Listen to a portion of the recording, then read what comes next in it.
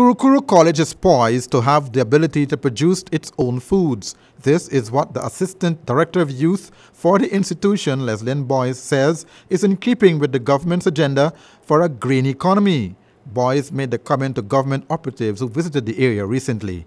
We want to commence or establish our agriculture because Kuru more or less has the capacity as it relates to rearing of livestock and cash crop. The main objectives of the institution, according to the director, is to make Kuru College self-sufficient.